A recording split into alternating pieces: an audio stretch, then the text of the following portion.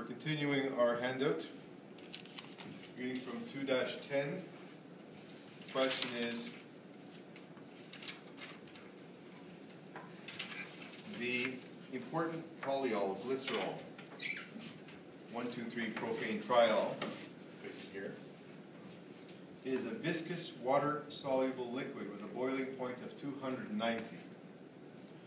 Account for those physical properties. Well, on the short answer is that glycerol has a high boiling point because, like water, it hydrogen bonds extensively with its 3 hydroxyl groups.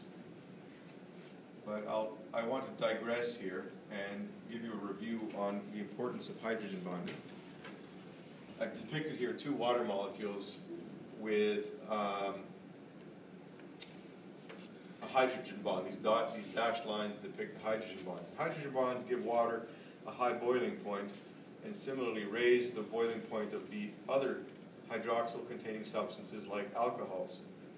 And the reason for that is because oxygen and hydrogen have a large enough difference in electronegativities so that the electrons that are in that bond spend more time closer to the oxygen. And the result of that is that the oxygen will have a slightly negative charge, here symbolized by the Greek letter delta minus.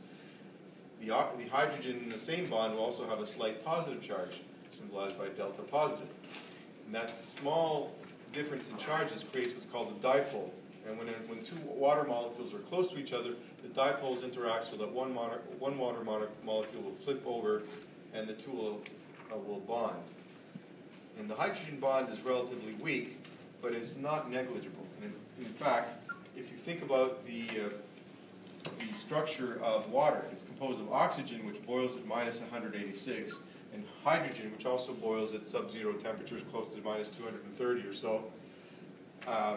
So why does not water also boil at sub-zero temperatures? And the reason is because of the hydrogen bonding. Hydrogen bonding causes the boiling point of water to be 100 degrees Celsius in the positive, which is some 200 degrees higher than you would expect it to be. This is explained by the difference in electronegativities of the constituent atoms. We recall the electronegativity series. One way to remember the most important elements in the electronegativity series is to make a mnemonic, make a word out of it: Funkel, Burke, Huff, metals. So most electronegative, least electronegative. So it helps you make some qualitative observations about bonds if you remember the electronegativity series. Just for example, when you couple hydrogen to chlorine to form hydrochloric acid or hydrogen chloride, the hydrogen behaves like a positively charged atom. Whereas when you couple it with sodium to form sodium hydride, the hydrogen is behaving as though it has a negative charge. We see that the electronegativity of chlorine is much higher than the electronegativity of hydrogen, and the electronegativity of hydrogen, in turn, is much higher than the electronegativity of sodium. So when you couple chlorine with hydrogen, it's the chlorine that hogs the electrons. When you couple hydrogen with sodium, on the other hand, hydrogen is the one that ends up hogging the electrons. And that has far-reaching implications in organic chemistry and biochemistry. I was joking in the earlier class that the answer to almost every question in biochemistry is hydrogen bonding.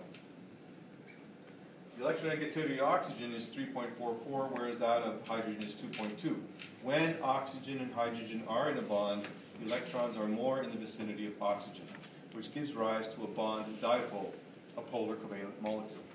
In water, the bond dipole gives rise to a particularly strong dipole-dipole interaction called hydrogen bonding. In question 2-11, we're again asked to make an observation on the effects of a hydrogen bonding. We see 2 molecules that should have similar boiling points. The question asks, provide an explanation for the observation that high molecular weight alcohols such as 1-decanol with a boiling point of 228 have boiling points similar to those of hydrocarbons of related molecular weight. For example, undecane with a boiling point of 196. So they're similar molecular weight, but decanol does have a boiling point that's some 32 degrees higher. Why is that? Hydrogen bonding, although the effect is a small one. And I compared that to propanol and butane. Propanol has a boiling point of 97, and butane has a boiling point of 0. So these are of similar molecular weight, but the difference is 100 degrees. Why? Because the hydroxyl group makes a bigger part of the molecule in that one. So the hydroxyl group is only a small part of these relatively large molecules. So its hydrogen bonding is only slightly going to raise the boiling point. Moving on to question 212, we have two alcohols to name. You'll notice that hydroxyl group takes priority over alkyl group, so we start the numbering at the alcohol group, the hydroxyl group, and we continue clockwise. This would be called 2-isopropyl 5-methyl cyclohexanol. This molecule, which has a trivial name draniol, it's the essence of rose oil, is 8 carbons long with a double bond at the 2nd and 6th position, and the methyl group at the 3rd and 7th position. So we would call that 3,7-dimethyl, 2,6-octadiene, 1-ol.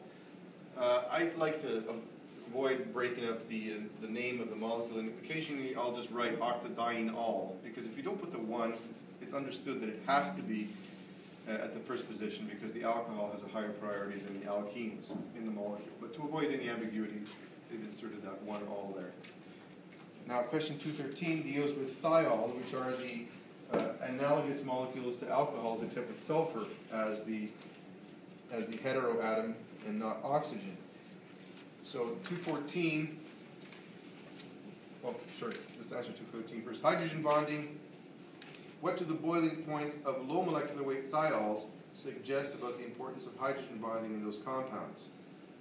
What they do show in the text is that the boiling point of methane thiol is only 6 degrees Celsius, whereas the boiling point of methanol is close to 70, and the boiling point of ethane thiol is 35, whereas the boiling point of ethanol is close to 80.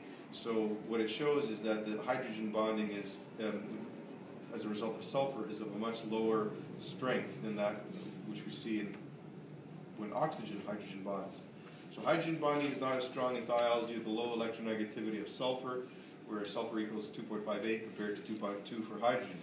The sulfur-hydrogen bond is polar covalent, but the dipole is small compared to the one in the oxygen-hydrogen bond. Section 214, we name 3 thiols. So they're named just like the alcohol, except the ending is thiol.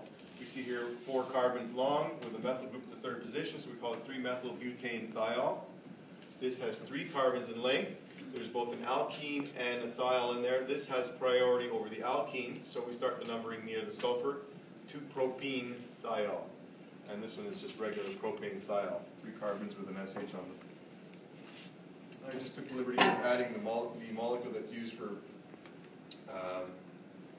doing perms because it helps break the disulfide bonds in hair. This chemical, ethane thiol, sometimes also known as ethyl mercaptan, is used to make natural gas stinky so you can detect it, because normally natural gas is not detectable by smell without this contaminant added. And this ethane dithiol simply is it's like a diol except it's sulfur containing. And the last thing I'd like to mention is just an example of how to name ethers. There are 3 popular ways of naming ethers. One is to name both alkyl groups on either side of the oxygen atom. So this example would be methyl-methyl ether, or you could also say dimethyl ether. The other way is to count the oxygen as though it were a carbon atom. So you would say 1, 2, 3, and the oxygen is at the 2nd position, and you would add the prefix oxa. So you would call this 2-oxapropane. And the third way is to call it methoxymethane. So it's like a methyl group with an oxygen and a methane, so methoxymethane. Another example is provided here. A molecule that has 6 carbons in it, but at the 5th position you have an oxygen, so we call it a heptane. And at the 5th position, to name the presence of the oxygen we say 5-oxaheptane. You could also call it butyl ethyl ether. Here's the butyl group, here's the ethyl group.